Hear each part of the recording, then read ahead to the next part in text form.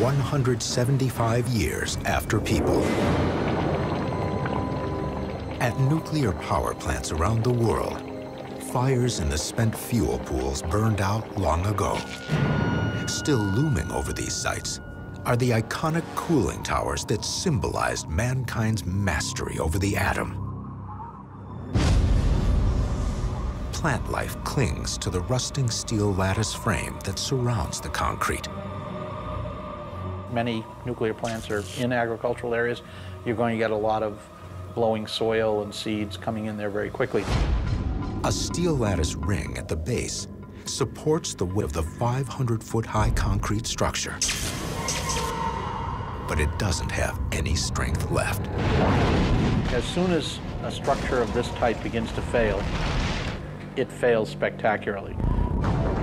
The ring would tilt and the tower would slide right off the ring and collapse in a heap. It would not come down vertically, it would slide and tip and fail. Man's once mighty power plants of the future are now reduced to rubble.